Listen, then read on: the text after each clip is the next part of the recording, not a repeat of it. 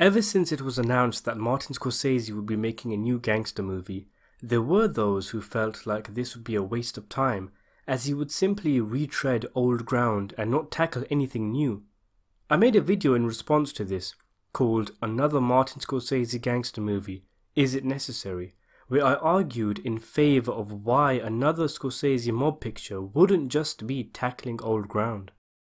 One of the reasons I feel this to be the case is that The Irishman will be the most mature gangster film of Scorsese's career, and there is a lot of evidence to support this.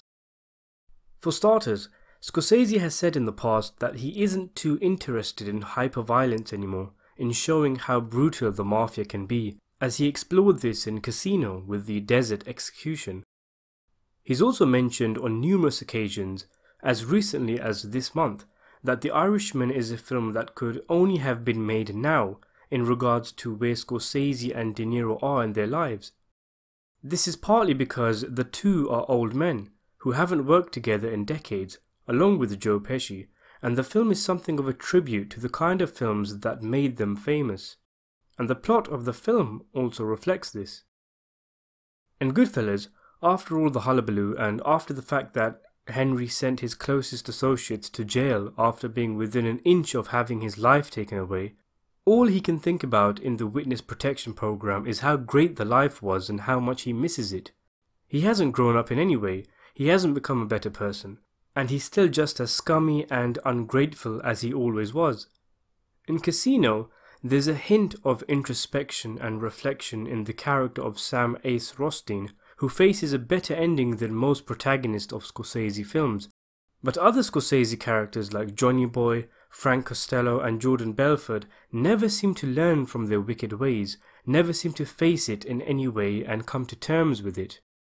This is where The Irishman is different. Yes, there will be mob hits.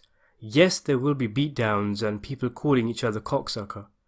In fact, a portion of the film, namely where Frank Sheeran is inducted into the mob and learns the ropes, could be seen as a recap of Goodfellas. But after the killing, the drinking, the money collection, after these guys have ruled their territories, taking what they please in life, something happens in The Irishman that hasn't happened in any other Scorsese crime flick. The characters grow old. After their thirst for power, money and killing dwindles, they grow white hair, wrinkles appear around their faces, and their egos deflate as they reflect on their actions throughout life as they now have one foot in the grave. This is where the film gets really interesting, as even in real life, the hitman Frank Sheeran turned towards his religion, seeking absolvement for his sins, and even mob boss Russell Bufalino, one of the most powerful La Cosa Nostra figures, became a regular church attendee in his twilight years. They began thinking about death and about all the sins they had committed, wondering if the pain and loneliness they were feeling in their life was punishment for their actions in their prime. It ties in well with the themes of Catholic guilt and redemption that are so common in Scorsese's films, and it's the old man Sheeran segments of the movie that are truly the heart of the film. In other movies, gangsters have killed people who were close to them without batting an eyelid. But in this film, the murder of an associate is the main premise of the film, and how the guilt of the man who did it destroyed him internally. The Irishman contains something of an extended what happened next segment, showing how all the characters ended up, and for most, it's not good. There are also other elements that seem way more mature than past Scorsese films.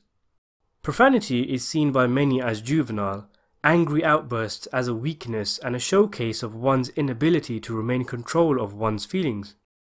And it describes perfectly Joe Pesci's characters in Goodfellas and Casino. And in the first film, he played a low-ranking mobster, and in the second he was a much higher-up guy, but constantly at odds with his bosses. In this one, he is the boss, one of the most powerful around, and it may surprise you to learn that there is no profanity attributed to Bufalino in the script of the film I read, and very little, if any, in the book the film is based on, I Heard You Paint Houses. In fact, in the book there's only one scene where it's suggested he used a curse word. In spite of his reclusiveness and quiet demeanour, Bufalino is the top dog in The Irishman, and the role is a far cry from the ones we're used to seeing from Joe Pesci. Here he will have to rely on subtlety and nuanced mannerisms to portray his anger, as opposed to raising his voice and swearing. Other things I noticed from the script was one scene which showed Frank Sheeran cheating on his wife with a waitress. How would Scorsese have done this in previous movies? In Goodfellas, Henry is doing a line of coke whilst simultaneously caressing his girlfriend's bosom. In Casino, we get up close and personal with Nicky and Ginger's action. And in The Wolf of Wall Street, he takes things a step further by having Jordan Belfort discovered by his wife doing a line of coke on his girlfriend's bosom.